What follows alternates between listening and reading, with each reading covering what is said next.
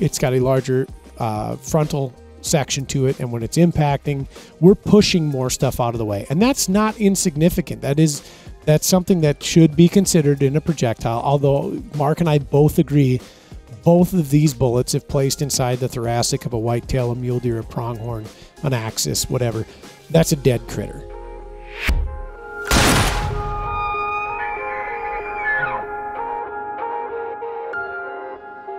All right, what is up, everybody? Mark on the mic here, once again joined by my good friend Ryan Muckenhirn. If you hear a light clicking,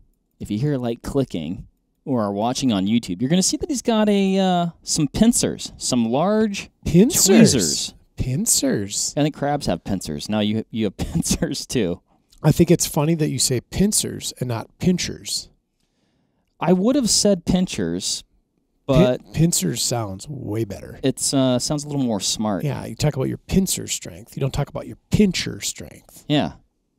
Anyway, Ryan has these pincers because if you're also watching on YouTube, and if you're not, I'm going to tell you, we've got two large, about 100-pound gelatin blocks. Yeah, giver, you might have heard that too. That's what gelatin sounds like when you slap it. That was it's okay. I've heard you do better. If on the gelatin, okay, we will edit that. A little bit of a history of how we ended up here. Mm-hmm. Ryan and I did a podcast, a Cartridge Talk, as we often do. We do. And we were talking about the 6.5 versus the 308. Yeah. And that left us with some questions at the end, some unanswered questions. So then we bought a bunch of gel. We got a lot more than what's here. In fact, we have two more that we'll bring in. They'll probably be like a hard cut eventually where we bring in the other two gel blocks. But then we got a lot more after that. We did some shooting with the 6.5 and the 308 with a couple different bullet options. And that's what we have here. And that's what we're going to discuss is we discussed the results in the video. It's hard there's so many things going on here. There's a lot going on. So describe what we did even though this is being videoed too. But we made like a specific video where we did this testing. Yes. If you didn't see the video, we'll give you a quick breakdown. 2 rifles, 2 calibers, 2 different loads for each rifle. So we did a pretty standard cup and core projectile. In this case, we're using the Federal PowerShock soft point. And then a homogeneous or monolithic bullet design. In this case, a Barnes TSX in the Federal premium loading for the 6.5 Creedmoor and Federal's Trophy Copper 165 grain projectile in the Federal premium Trophy Copper line. Because we wanted to see, like, these are 2 very distinctly different bullets, and they do the same thing, but they do it differently. How do these 2 cartridges contend with each other? How do they stack up? Which one's the better choice? We also evaluated the different loadings on the marketplace. So at press time, we kind of went through everybody's ammunition. We used the big manufacturers here in the U.S.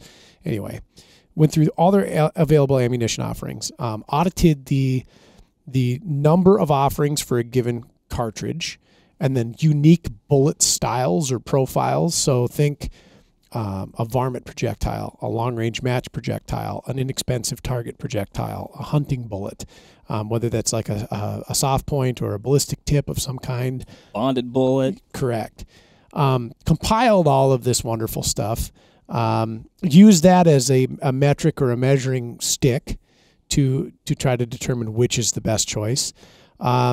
We did have 2 rifles in each respective chambering. They were different.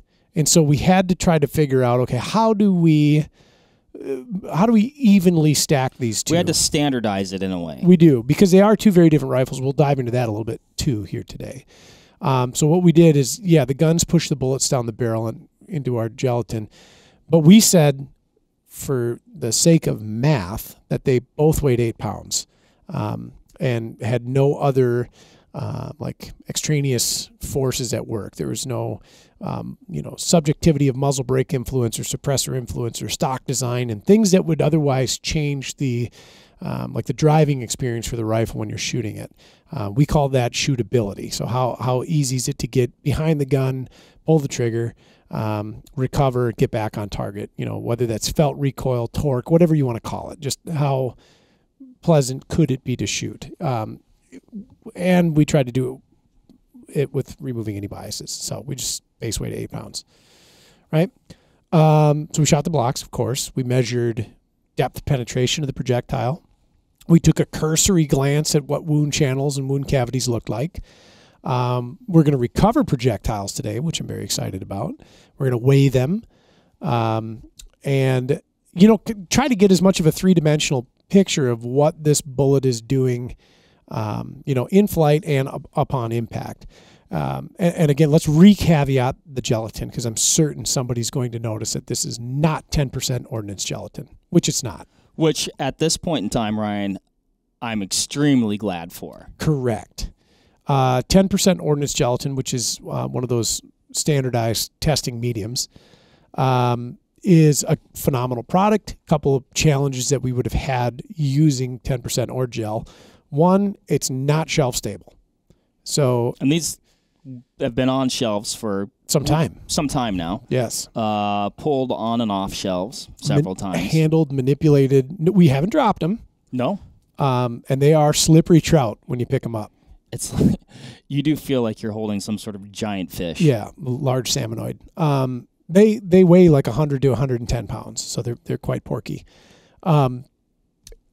It's clear 10% ord is not, so we wanted to be able to see what was going on in here, or depict or show what was going on in here. This stuff's it's a really cool product, right? So it does a very, very good job encapsulating everything that we need it to do, right? It's clear. It acts like ballistics gelatin. Well, and again, like you talked about with assigning a base weight to the rifle, right? Yeah. Is it perfect?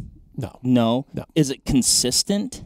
As consistent as we could make it. Yeah. As we could make it, right? I mean, there's probably a little bit of variance between the blocks themselves, right? Sure. I'm sure that's having some sort of effect on the end result. But I think we got pretty close here for creating, a pretty standard test platform with, admittedly, just a couple different projectiles, from, somewhat opposite ends of the spectrum there, but maybe you can extrapolate the in-between a little bit. I mean, if any person out there, any reasonable person, you'd realize that there's a lot of projectiles out there. A lot. And I'd say this too, these are very different, and I don't want this to get into a lead versus copper. No. Like we're trying to skew one way or the other. No. Those are the options that we use. I'm the biggest fan of copper. Right. That there could be. Stay tuned, because I'm going to pick it apart and scrutinize its performance capabilities. With your pincers? With my pincers. Mark, have we caveated this to death? I hope so. Okay. Can we get bullets out yet? So, we're not ballisticians. We're enthusiastic hunters and shooters. Yes. And we want to understand a little bit more as to what is going on here, and hopefully help you understand, what cartridge is a good choice and why. Yeah. Should we? I think we can't have this discussion without kind of a spoiler alert, because I think it'll play into the discussion. Spoil away. Hopefully you already watched the video. If you haven't, go watch it. Maybe hit pause here and then go watch it. Yeah. If you don't want me to ruin everything for you. 6.5 Creedmoor came out on top. I only say that. People love to hate the 6.5. I don't. Knock on wood, it performs very well for me. We'll unpack that a little too. Yeah. So you brought up the categories, and I think so the 6.5 Creedmoor won in shootability. It's a more gentle cartridge to shoot. Indeed. Drop and drift. Yep. It's flatter shooting. Flatter shooting. It's bucks the wind better. Bucks the wind better. It's more just the 6.5 Creedmoor bullets are pass through the air more efficiently. Yes. Third one. Terminal performance. Terminal performance. We saw better penetration out of the 6.5s in both the lead and the copper. And that's to be expected. It's a smaller bullet diameter, higher sectional density. That is to be anticipated. Right. And then you could probably argue a little bit, though. Like, okay, you're basing that win off of kind of like a single metric when there are other metrics at play. Oh, yes. So, yeah. Again, I feel like we're caveating things to the max, but also like there's just so many things at play here. And actually, that's why we're having this podcast. Yeah. Because we can really dive into some of this more nuanced stuff that's just like difficult when you're trying to create like a shorter, concise, but also informational video. Sure. So yeah, the 6.5 penetrated more. It did. Lighter weight bullet. Marginally, though. So in the cup and core offering, so Federal Power Shock, we used 150 grain 30 caliber projectile on the 308, 140 grain projectile on the 6.5. 10 grains is not, it's not insignificant, but it's also not the difference between 130 and 180. Not monumental. No. So yeah, they're a little bit lighter, but again, longer bullet profile, higher sectional density, higher BC, better retained velocity, can all lead, would all lead, should all lead to better penetration at distance. Is that something that, okay, those things are not attributes that I've ever thought of when considering terminal performance. Sure. Should I be? I think that depends. I think that that's why we do a video like this. Like, does that matter? Did it matter to you before? Does it matter now? When I look at it, I think in a vacuum, yeah, maybe it does. Although I'll make changes to my projectile style for a given cartridge to exploit one of those things. So, not to skip ahead and talk about 308, but I shoot 130 grain Barnes TTSX out of my 308. I have a solid copper bullet that is probably going to shed less, well, not probably, but guaranteed to shed less weight than a cup and core bullet in a 6.5 that has a similar launch weight. So I have retained velocity or retained mass. I generally have a little higher velocity because I have a larger surface area on the back of the bullet for propellant gases to push on. That load out of my little Kimber is moving 3150. We're at a huge advantage in velocity over the 6.5. So I'm going to say it could matter if you want it to matter. I selected that particular projectile for penetrative capability, for weight retention, which is, again, also pouring into penetration. Also to induce as much hydrostatic shock upon impact as possible, to disrupt tissue, to destroy tissue internally, to destroy structures. And I like 308. Like, it's a really useful and versatile cartridge. That being said, I also have multiple 6.5s, and I kill a lot of stuff with both. Really good cartridges. But I think it can matter. It depends on what you're looking to do. If you wanted to hunt large game with a small cartridge like 6.5 Creedmoor, and it is a smaller cartridge. Right. You want a bullet that will get to the place it needs to go if you have the opportunity to get it there. So whether that's, through a deep thoracic cavity, so like think an elk. I've never killed an elk, but I've been next to elk. Mark, you've taken apart numerous elk that you've killed. From the surface of the hide to the center line of the body, how deep are we talking? I guess I've never measured it. Elbow deep? Oh, yeah, at least, yeah. Probably about that, yeah. How wide is a whitetail? I don't know. I've never done the math. It's probably about the same depth. So like an elk could be considered twice as deep as a whitetail. Well, that might matter, right? If you need to get a bullet to the heart and lungs and through the heart and lungs, one that can penetrate better is going to be a good choice, certainly. Or a frontal shot or a quartering away shot, something where you have to punch a projectile through a considerable amount of other tissue in order to hit the good stuff. Absolutely, then I think it matters. We talk about that a lot here. We were just talking about it the other day on a different podcast. But I do think, I could be wrong, we often think in terms of that perfect broadside shot. Sure. And just like oftentimes shots are not that perfect broadside shot. Correct. So with that example, here's where if I was shooting these two bullets and that was the shot opportunity that I was presented, one of them, the 6.5, I believe presents me with a more viable terminal package. Mm-hmm. No doubt. I think it's fair. It's fair to say off of, the findings of this experiment. Yeah. And like you said, this is about as accessible and traditional a bullet design as you'll get. Yep. I'd say it's reminiscent of like a Remington Core-Lock. Yep. That's a bullet that a lot of folks shoot at deer. A Sierra Game King, a Hornady Interlock, or an Interbond. Mm-hmm. Yeah. We got more penetration. Probably higher because you started with a higher weight. The 308 pills just a little bit bigger. Looking at the permanent wound cavity, they're not too different. They're not. I would say from what I can tell. I would say, and we'll get into this. Actually, you know what? Perfect time to do so, Mark. We've got a couple of assisting visual aids here to help us highlight and show you these cavities. If you're watching, I do encourage you to watch. This is an interactive course.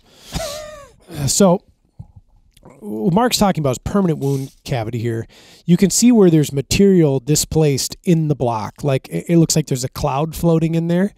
That's that permanent wound cavity. And you can see where the bullet trails off and comes down. Now, a temporary wound cavity or temporary wound channel wouldn't be visible here. You can see it on the high-speed video where we feel, and that's like the space that opens up to. There's your temporary, and this is your permanent. Your permanent is always displaced, right? It's pretty amazing to watch that displacement. Yes. In the video. I'll say this, and you'll have to look at the videos yourself to make this call. The 308 disrupts the block more than the 6.5 Creedmoor. Mm-hmm. There's no question about it. I attribute that to, one, it has more mass. Two, it's got a larger frontal section to it, and when it's impacting, we're pushing more stuff out of the way, and that's not insignificant. That's something that should be considered in a projectile. Although Mark and I both agree, both of these bullets, if placed inside the thoracic of a whitetail, a mule deer, a pronghorn, an axis, whatever, that's a dead critter. There's no doubt about that. I don't think a person's going to see a different end result. One thing, we got to go back and we got to caveat something else. Uh-oh. There's no bone, there's no hide, there's no blood, there's no variable tissue density in throughout. Here's another challenge with using any kind of ballistics gelatin. A critter is very different than this. This is fairly constant through and through. You can see there's a couple of bubbles and inclusions in there, and that would, possibly goof things up. But when you think about like a whitetail, if you've ever skun and quartered a whitetail out, like how tough hide is. I mean, it's tough. It catches bullets on the backside. It's tough. It's elastic. Yep. And all of that, every time a projectile, and we've talked about this in the terminal ballistics podcasts that we've done with the guys at Hornady, every time a bullet encounters some sort of structure, some sort of tissue, it's losing a little bit of the battle every time, right? So yes, your hide is very elastic, and it has like a catcher's mitt effect on that projectile. Hair is a kind of a tough thing to get through sometimes, depending on your species. Once you get through the hide and you start to encounter, like I said, that variable tissue density, and we're looking at fat tissue, adipose tissue, we're looking at muscle tissue, we're looking then at bone and cartilage and sinew and things that are, again, rock hard or bone hard to, fairly hard like a cartilage. And then once you break through, the thoracic wall and you get into like the chest cavity itself, then you hit like lungs and heart. They're pretty soft. Which, if you've ever, gutted a deer or something, yeah. I mean, you just know how goo is correct. But looking at the two, speaking specifically to the wound channels, 6.5 unquestionably deeper. Mark, let's get an eyeball on that. Let's see. We've got some of this written down, so we better make sure that we say we got to the be same consistent. thing. It's like 27 inches. Move it down a little bit here. Hold on a sec. Hold on. We'll call it 27 and a quarter, or close to that. Yeah, close to that. I think I've got, for some reason, I've got 25 and 9/16. Maybe that was measured from down a different part of the block. Let me look at this. Oh, gosh. Dad's got to check my work here. Measure twice, cut once. Regardless, yeah. It went a little more. Yep. And the 308 poking in there at about 20 and a half, 21, somewhere in there. Yeah, 19 3/4, I think, is what we got. So, yeah, like Mark said, 6.5 does more, no doubt. Wound cavities, very similar. I still give it to the 308 just a little bit. And again, it's a larger projectile, larger frontal surface area. It's displacing more material as it's being pushed through there. As that bullet gets disrupted, it's getting disrupted to a larger diameter as well. So, something to think about. One thing I thought was somewhat curious, as consistent of a medium as this is. Yeah. Well, and we saw this consistently, though. The bullets of the cup and cores almost always ended up pointing backwards. Flipping backwards. That's explainable to me, right? So we get this big sail out front, okay? So as the bullet opens, right? And then some part of it is probably going to open a little bit more, and it's going to start acting as a brake. Sure. And then that bullet's going to invert. And most of them ended up with, and you may be able to see it in the video, where the base of the bullet is oriented almost straight down, if not slightly more toward the end of the block. And they all the cup and cores did that. Every one of them that we fired. We shot quite a few bullets that day. And every one of them had that kind of that yaw to them as they were impacting and traversing the block.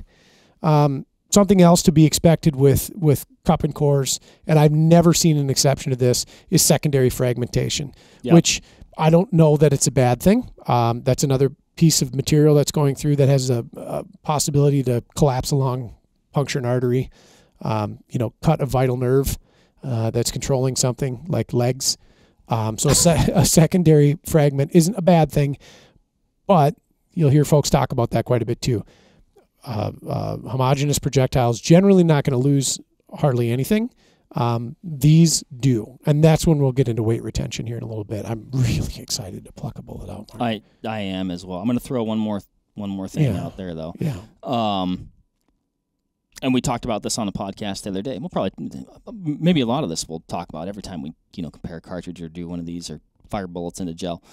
But you have different, people subscribe to different theories of what they want a bullet to do. Everybody wants the same result, but some people subscribe to different theories of doing things a different way. So, and one person, like, we'll just say, which I think probably, like, if this was a broadside deer, my gut would tell me that this bullet exits out the other side, right? Or at the least, it's hung in the hide.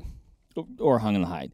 I guess where I'm going with that, though, but, like, some people want the bullet to stay in and transfer all that energy, and other people want that bullet to drive and go through the animal, creating two holes, and also take advantage of that long track of penetration if it's needed. Sure. So, anyway. That's that. Should we grab one? Can I? Would you? Oh, my gosh, yes. I'm going to see how well this little... We've got some backups here. This tweezers works. Yeah, we also have a needle nose pliers. You know what would have been real keen is a hemostat. We'll have to do that. I think we're going to have to resort to the pliers. We don't want to damage the subject. No, I'm going to try to open up the little cavity here a little bit so I can draw it out. Bear with me, folks. Play the Jeopardy theme song. Got it. There she goes. That's a projectile. All right, so. Stuff the guts back in. Yeah, good enough for now. Let's get this. It's the 140 grain Power Shock is fired from the 6.5 Creedmoor. Brian's got a scale here. Yeah. A digital scale. We talk about the differences in bullets, right? And while I'm firing up the scale, I'm going to say, like, the results you see here today could be drastically changed by a different bullet. Yeah, go ahead. And by that I mean, okay, this is a traditional soft point projectile. Where'd your tweezers go? Right here. Traditional soft point projectile, right? So not the highest BC, not the slipperiest profile bullet on the market.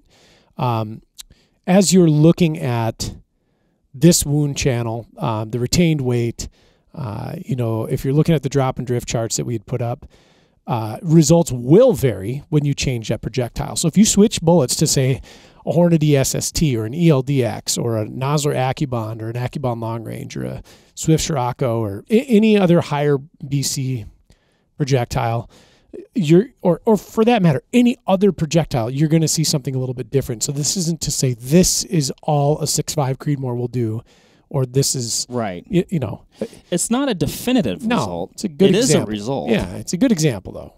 That's one thing we were talking about the other day, though. Like, I feel like we used, like I said, bullets kind of at opposite ends of the spectrum, and then it's like, so what is like, an AccuBond or a Swift Scirocco or something more in the middle, I guess, if you will. Like, what would that have looked like if we shot those into gel? And we don't know. Yeah. I'm sure somebody has shot those bullets into gel, assuredly, but we have not. Sorry, I'm trying to get the most accurate results possible. And by that people, if you're watching, I'm meticulously trying to remove I removed a lot of material, though. Look at that. You did. Let's see how much the material weighs tonight. Throw it on up there. Does it even register? 1 grain. See? So the bullet expanded to nominally 3/4 of an inch, which is really damn good when you think about it, right? Oh, yeah. Yeah. So about 3/4 of an inch is what it opened up to. Fired weight was 140 grains. Recovered weight was 137.5. 3 grains is lost. That's impressive. It is. And again, I think that would have been different if there was bone, hide, muscle, fat. I think we would have lost more weight. And when you look through there's not a lot of secondary fragmentation, but you encounter a structure like a scapula or some ribs, pieces are coming out. It's going to change some things. Yeah. So into the gel, 137.5 grains of retained weight. Pretty darn good. Pretty darn good. To your point, Mark, dead critter, right? No doubt about it. And then, again, like, the variables are infinite. Let's say you put that thing on the point of a front shoulder quartering 2 deer. Yep. You might lose some material off the bullet. That material might go somewhere else. It's also creating an immense amount of shock that likely in that situation, that deer's going to, or whatever's going to keep the bullet with it. It's going to transfer everything that it's got. And I've talked to guys at bullet companies, and they're like, or you might be like, yeah, I question the performance of the bullet. And they're like, well, what happened? It died. Okay. I've had that conversation. Okay. I've been the customer questioning the performance, and then it's funny because I recovered. Then you feel like an idiot. Yeah, I recovered the critter. It was dead. It didn't do what my expectation was. Yeah. Let's get that. Let's get that 30 out of there. Yep. Would you, Mark? Would you like me to make a small incision in the block? Doctor. This one's really centered and quite deep, so that looks about right. If you didn't shoot the darn thing in the exact center. I'm sorry. I think this was you. Oh, that could have been me. Oh, now, thank heavens. Now we're cooking with gas. Go ahead, Mark.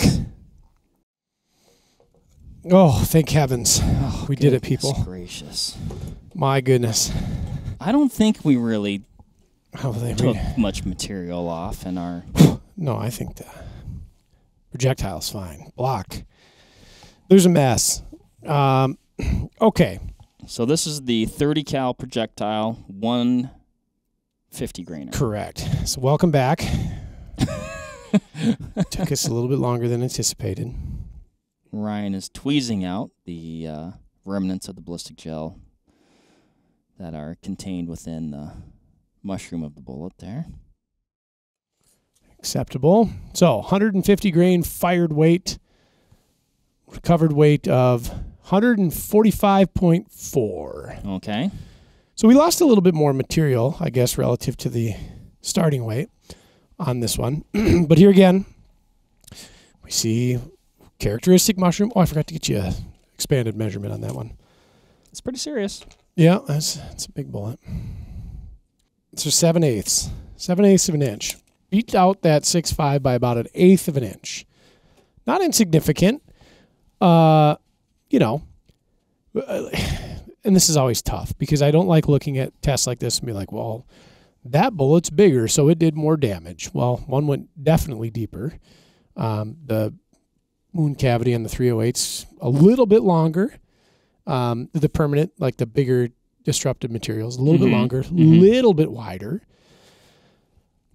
Both are so darn close to each other from a performance standpoint that I can't believe that one won. I'm actually kind of surprised. Well, I mean, I guess we already covered it, but yeah, the 6.5 did penetrate significantly more. After digging those bullets out, though, I do wonder. That is a dense material. Oh yeah, through and through. That is a very dense material. Absolutely. So it's hard to, like, in my mind, I'm like judging penetration on like I'm equating the block to, say, a deer, right? And I don't know if that's like, I probably shouldn't be. It's the only thing that I can translate it to. Sure. Because they are different mediums, like we said, with the deer or any animal being variable, you know, depending on a number of things. But that said, though, if you made me pick between the two of these projectiles, I'd probably go with the 6.5. Sure.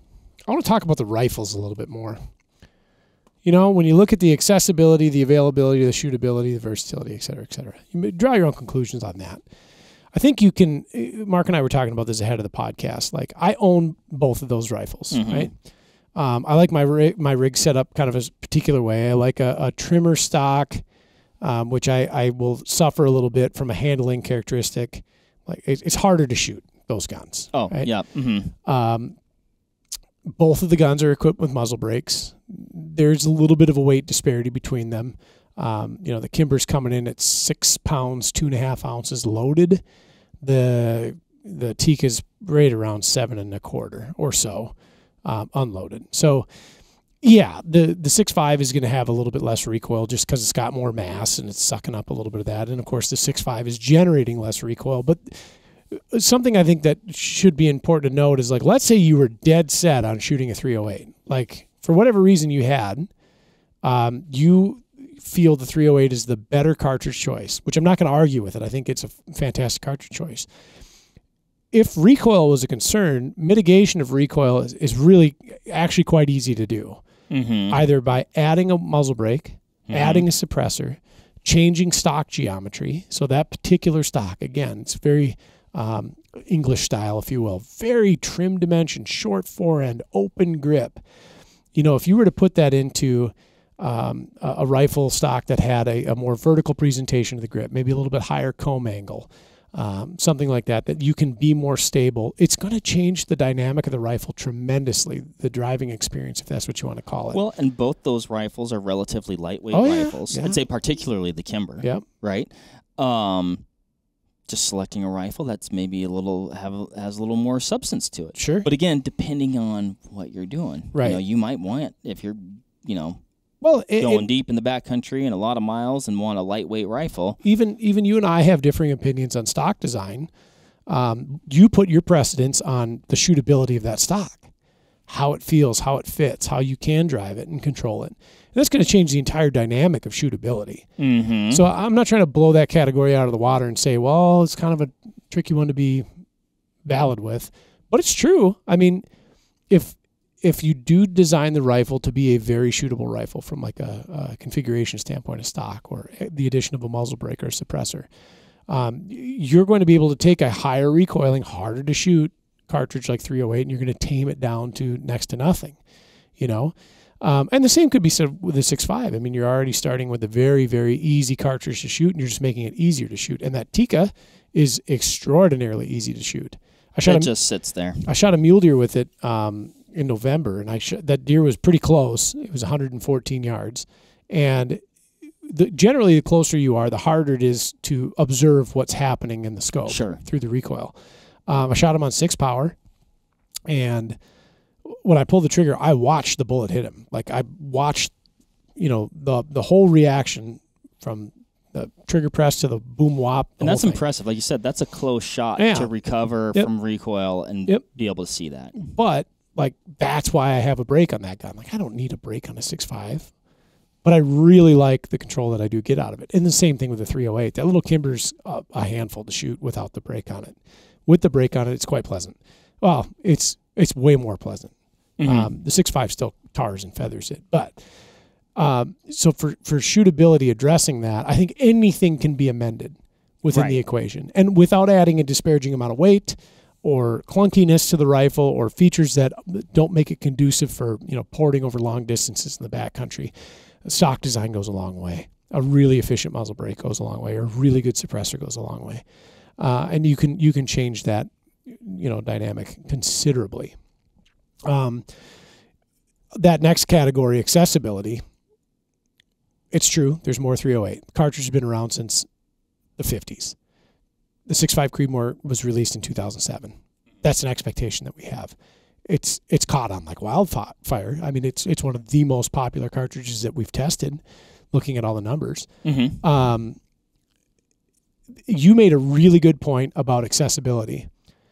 Yes, there's more, and I don't remember if that one was on air. Yes, there's more options for the 308, but is that better? Because are the options available for the 6.5 Creedmoor optimized? Are they the right options? Correct. Exactly. And I look at 7PRC, not that this is a 7PRC podcast, but I look at 7PRC and I wonder the same thing. There's a very limited amount of loaded ammunition for it. The choices that you have are outstanding. You have a long-range hunting bullet, a long-range match bullet, and a very hard-hitting monolithic projectile, that 160CX. What other three bullets would technically need to exist in that space to accomplish a task better? And I don't know the answer. And I think that there's a lot of merit in what you're saying. So I'm not going to crown the 308 as the undisputed champion of the world just because there was 96 factory offerings out there. That is a significant talking point. There's 308 a lot of places that you go. But there's also a lot of 6.5 Creedmoor. And generally speaking, the 6.5 Creedmoor ammunition out there shoots really good in the 6.5 Creedmoor guns that are also out there. So that's a very important thing to note with this. Selection is optimized the more modern we get in the cartridge. The drop and drift, I think, is pretty indisputable. Yeah. I mean, the 308, long time, highly touted. Sure. I guess it's something of lore. Like, that's what the snipers use. Sure. 6.5 beats it. Hands down. Handle. And, with drop and drift. Yep.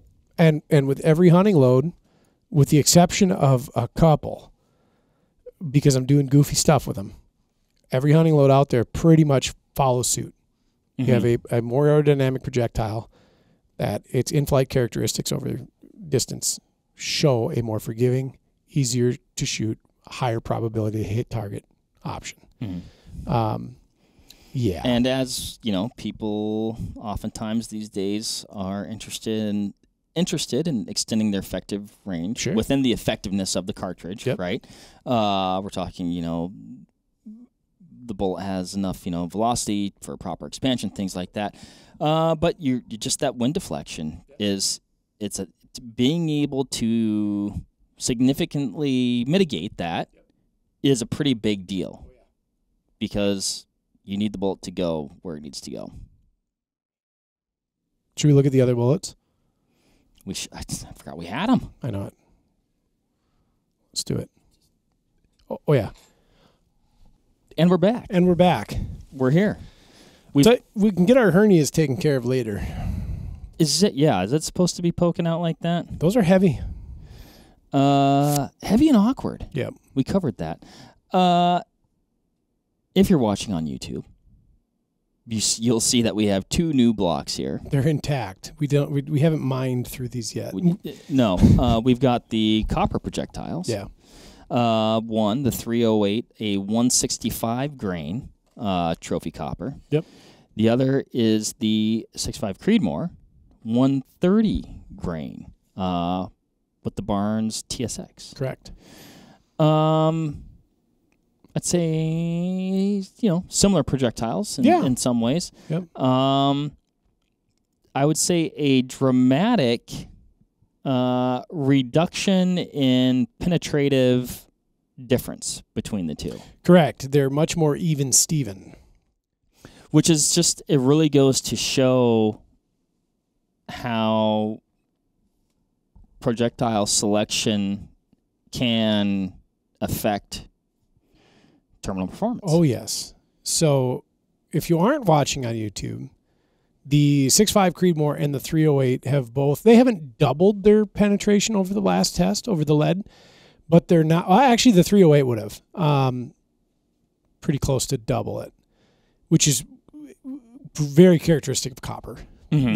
This is what we've come to expect out of the copper projectiles available in the marketplace. And as I mentioned earlier, in a little bit, I'm going to critique them too, because there's some things that we absolutely want to consider if you're going to shoot these projectiles.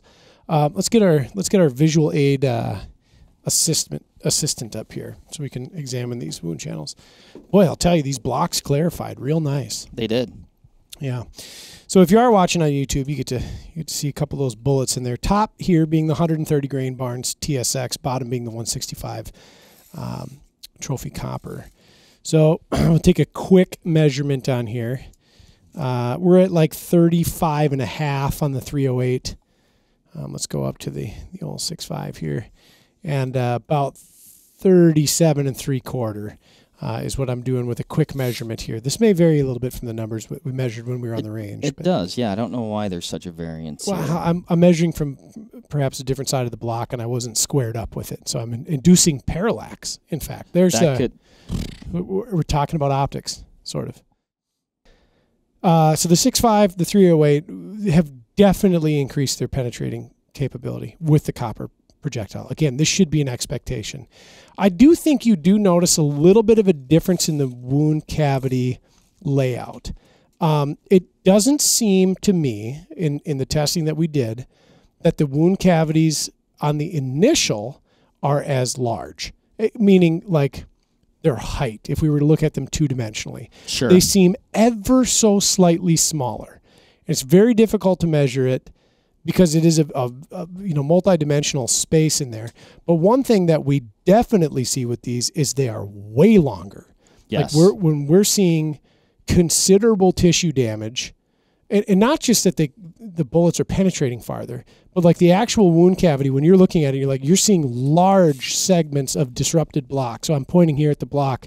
I don't know if you can see it behind Mark's hat there, but like the cavity depth is much longer on the copper projectiles. And then it seems on the lead projectiles, on the end of their route as they're going through the block, you end up with like this little pencil hole as it's pushing through the block. The copper projectiles, and I've often equated, like I shoot a lot of Barnes specifically, I tell folks they're like a ninja bullet blender going through that target.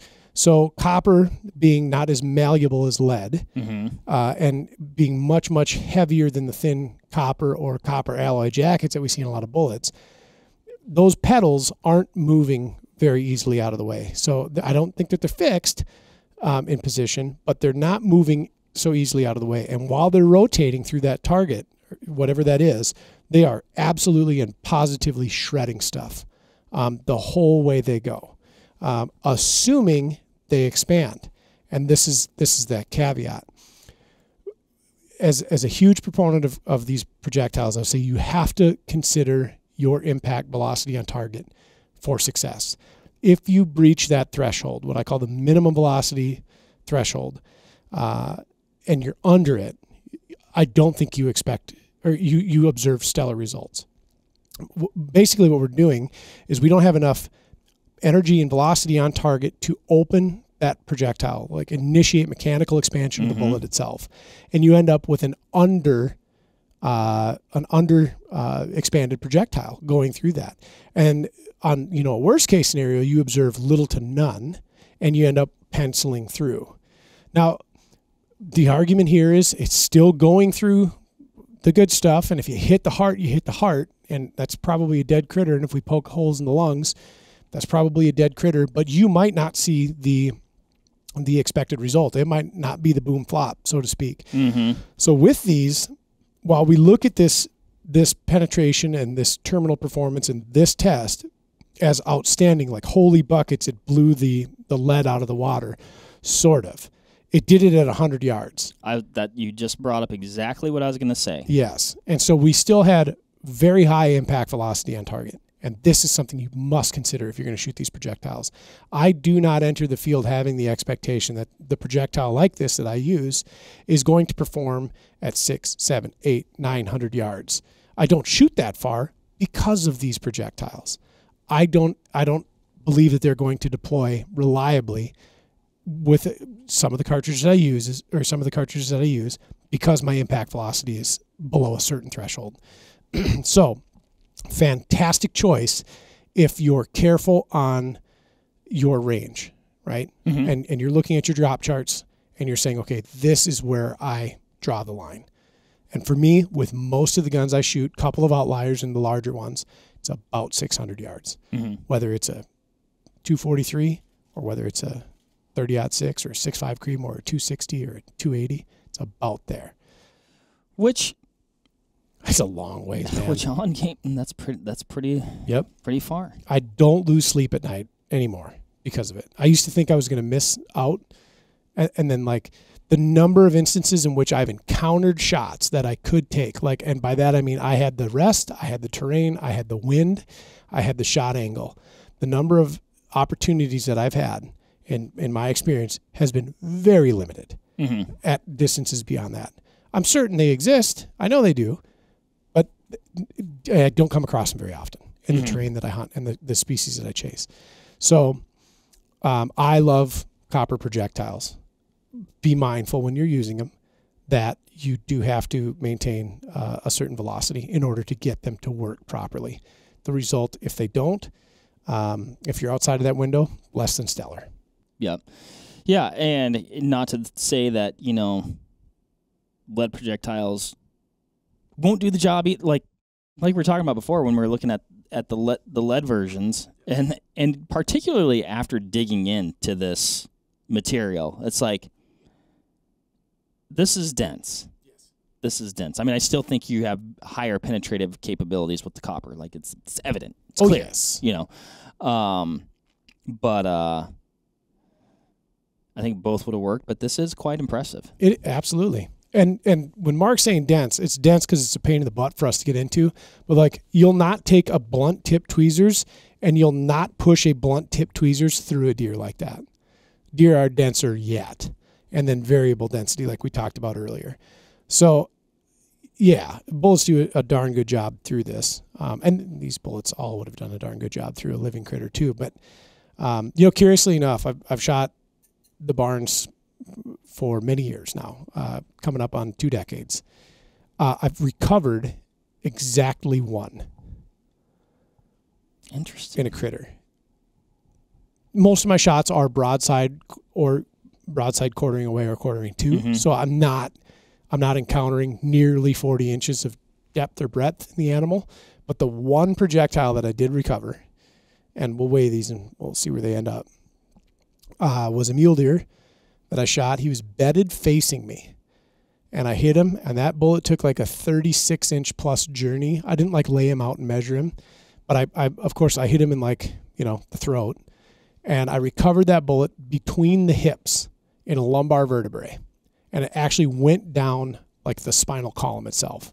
He probably didn't go very far, did he? No, he rolled down a hill. What was so amazing is like, I had to excise the vertebrae itself and pop the projectile out of the hole in the vertebrae. Fired weight was 130 grains. Recovered weight, 129. Delrin tip or plastic tip, whatever they make those tips out of on that bullet, 1 grain. So it's pretty cool. That's impressive. Yeah. I didn't weigh any of these projectiles that I'm about to talk about, but I've recovered 3. Yep. One was, I think it would have been a trophy copper. It was out of a 270. I'm going to assume it was a 130 or a 150 grainer, perhaps. Is that a blacktail? Stick to blacktail, probably 80 yards, hard quartering, offhand shot. I remember, which turned out, at the end of the day it worked, but I remember pulling off his front shoulder because I didn't want to wreck his front shoulder, and like I said, he was hard quartering. Well, I pulled a little too far. I ended up putting it through his back ham. It quartered all the way through the deer. I mean, it ran through the majority of the deer and stopped, I think, just behind the shoulder or in the shoulder on the offside. Recovered that bullet. Like front of the shoulder? I don't recall. Okay. I just know that we found it. And So got that one, and it looked picture perfect. The next one would have been a 165 grain GMX. Shot a whitetail buck here in Wisconsin, probably about, I don't know, 100, 130 yards, something like that. Quartering shot, mid ribs, ended up, again, either in or behind the shoulder and the elastic of the hide. Picture perfect looking. And same thing with an axis deer, like a big axis deer. What do they weigh? 150. They're like a whitetail? It was like a whitetail buck, okay. Yeah. But, all relatively close shots. So I think before even doing this experiment, I would have thought, oh, the closer shot, it's more likely to blow through. Mm. And I don't, and now after doing kind of what we've found here a little bit, although this is showing remarkable penetration, I think when we get into some of the future ones that we did, maybe this is more applicable to that conversation. But would you look at that? Oh. This was much easier than the last one. Yeah, did that with the tweezers. That's pretty. Yeah, so Mark is alluding to, and we do touch on this later, the more impact velocity you have and the more energy you have on target, the faster it dumps that velocity and that energy. And the result might surprise you. The expectation would be it's going to blow completely through. Do you want to pluck the other one right away? Sure. Yeah. So you have the 6.5, correct? Right here. We oriented the blocks so that they were closer to the surface. Smart move. Yes. If you watch the video, the orientation that we have the blocks here right now is likely not the same. Ryan, what magical thing did you do to pull that out the last time? I mean, you loosened it. This is like when I had you open that jar of pickles for me. I just want you to know that I intentionally over-tightened all the jars, so you had to ask me to pull the jar of pickles out. You got it. Yeah, there it is. I didn't watch your big twist move that you had earlier. That's big twist guy. That's the key. Big twist guy. So there you have it. Yeah, so we were talking, I don't know if that'll get cut. We'll keep them. That was good commentary while we were doing it. But yeah. The closer you are to that target, and the higher your impact velocity and the higher your energy is on target, the faster it's going to shed that as well. So that's something to consider why Mark didn't have the exits. And not to spoil it, we've got a surprising future video coming out that exemplifies that wonderfully. Let's attack the copper weight here. So scale up, we're zeroed out. The 130 grain Barnes TSX, of course, launch weight of 130 grains, recovered weight of 130.2 grains. So there's a little bit of detritus in there from the gelatin still under the pedals. And again, absolutely textbook look.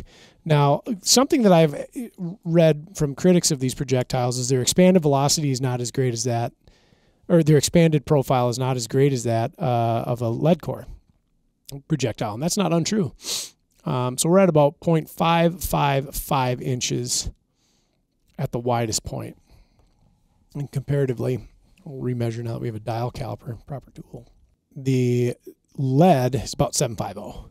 So yeah, you are getting a wider frontal area with the lead projectile. There's no doubt about that.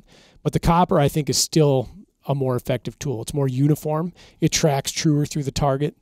Those, like I had mentioned earlier, those pedals there become that ninja bullet blender running through that thing. And if you do encounter difficult tissue like bone or heavy hide or a lot of muscle tissue or just a lot of space that you got to get through on that critter, that projectile wins that race every single time, in my experience anyway. All right. Mark's 165 trophy copper. We'll stand this thing on its Now, head. this would have been a tipped bullet too. So there would have been a plastic tip on it. This is true. 164.2. So you lost. We lost the tip. Lost the tip. Yep. What do those tips weigh? About a grain. About a grain? About a grain. Okay. Yep. Yeah. Quite impressive. Let me see yours right there. Yep. Yeah, pedals. We get a measurement on the diameter of that. 308.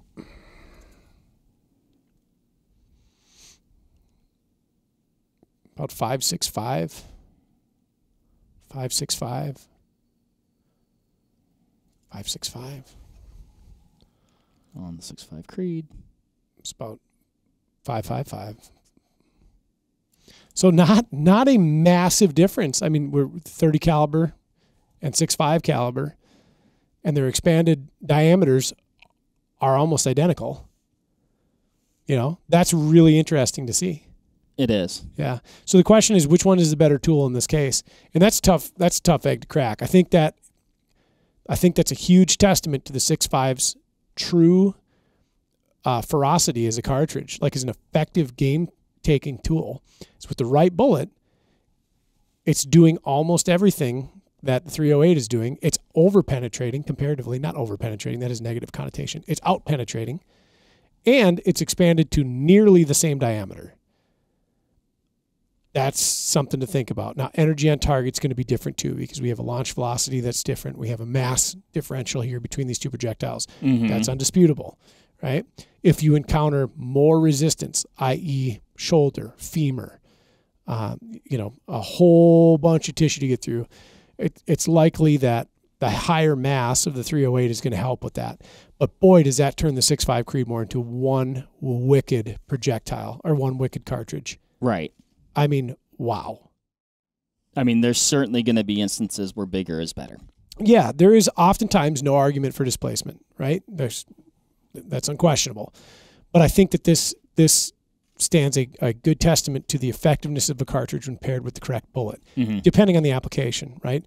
Again, poor choice if you want to shoot this really far away. If you're expecting terminal results out of this projectile like you see in the blocks, or like you see this bullet expanded in my hand, that's not happening at 800 yards.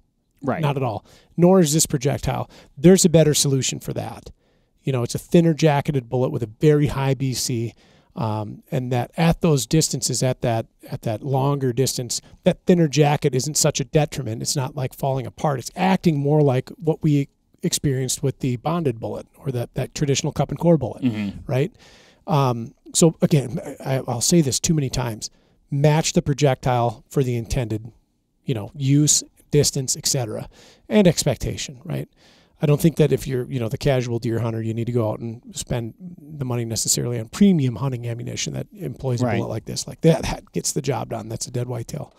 Well, and it could be, if you don't shoot a 300 Win Mag, great, because of, recoil and things like that, you can still do some pretty serious work with a 6.5 Creed. Absolutely. And a 308. But I guess to continue to toot its horn, Mark, you nailed it. Like, we shoot a lot. You shoot a 300 short mag in a relatively lightweight rifle very well. I bet you shoot a light recoiling rifle and a lightweight rifle even better. Better, yeah. Mm-hmm. And so there's a big thing I want to continue to kind of harp on with the Creedmoor. Is a really wonderful cartridge, or cartridges similar to it. The cartridge you can shoot more often is the one that you're going to be more confident with, right? Mm-hmm. It's the one that you're going to be more efficient with, and thusly more effective with. That cartridge selection, I think, is brilliant for a lot of people, and myself included. Like, I am very recoil averse now. I shoot a lot for work. And I don't like getting the tar kicked out of me when I'm on the range. I don't like the fact that I have a flinch that I can't seem to reconcile. That gun is so mild-mannered, I don't even think about it. Right. I'm so confident in my zeros with that gun. And I'm so confident when I go out to distance with it, and I'm validating on steel or paper, whatever I'm doing. I've shot that gun. We just shot it the other day, right? You just focus on the shot. Yeah. Yep. Nothing else really crosses your mind. And that's why it is so stellar. And like you said, you get back on target. Usually, shoot the old 300 Wisdoms. What happened? Yep. Eyeballs got to stop rattling around. Same thing with that Kimber 308. I mean, that one's snappy. I love the gun because it weighs nothing, and it's like a broomstick, but it sucks to shoot. And I really like shooting that Tikka. Well, and we talk about stuff we've brought up before. We're going to bring it up again. We'll probably bring up a lot of this stuff in future, talks like this.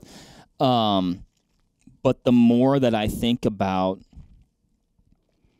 shooting critters at, maybe not like extremely long range, but, I guess longer than I used to shoot before dialing turrets and things like that, the ability to watch your impact, to see how the animal reacts, to see where you hit the animal, particularly if you're hunting on your own, is extremely important.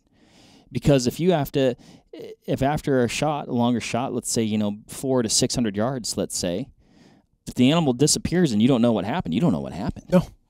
And I've had that. I used to shoot a 300 Weatherby, was obsessed with the cartridge for pronghorn and mule deer. And you come off that gun. That has no break. It was a lightweight gun.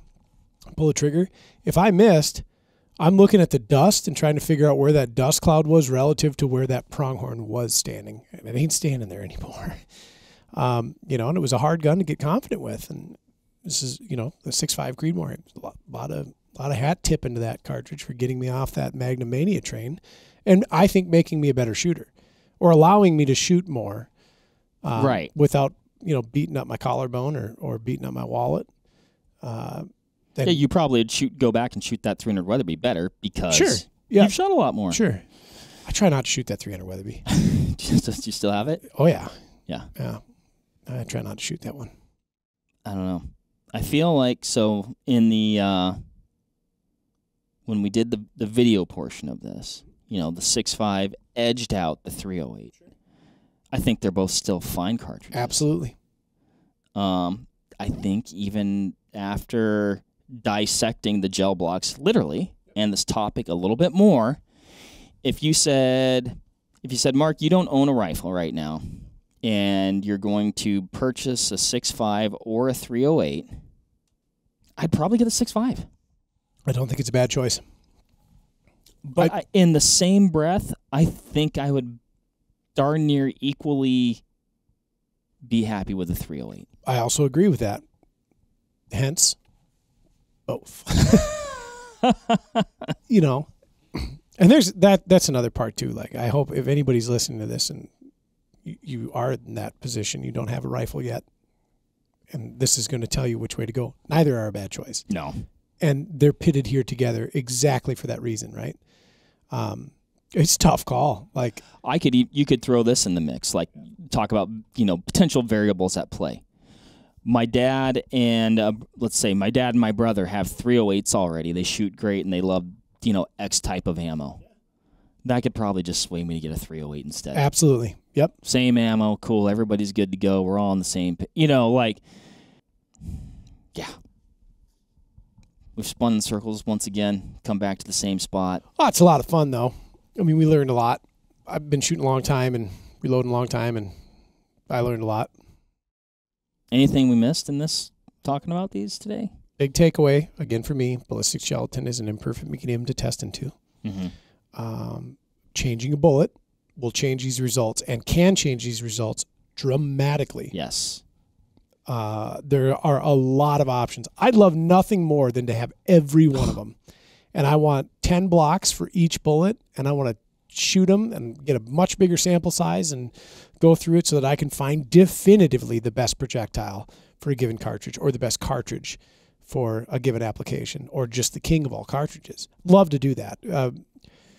At the end of the day, I still got to talk about scopes and things like that, right? So individual results may vary. I hope. Hopefully, we've provided some insight. Yeah, a little deeper insight. If you like this video, give it a like, give it a share, give the channel a sub. If you haven't watched the YouTube video, watch that. Because gel's shockingly expensive, and we want to do a lot more of these. So the more people like and share and watch and view, the more selfishly we get to do. Please, 10 likes. 10 likes. 10 likes, Ryan will do anything. The good news is, though, this gel is recyclable. This is true. Yes. So custom forms are on the way. We're going to figure out how to melt it down, reclarify it, strain it, cast it into another block, and continue on with this. And move forward. Yeah. Shoot more gels.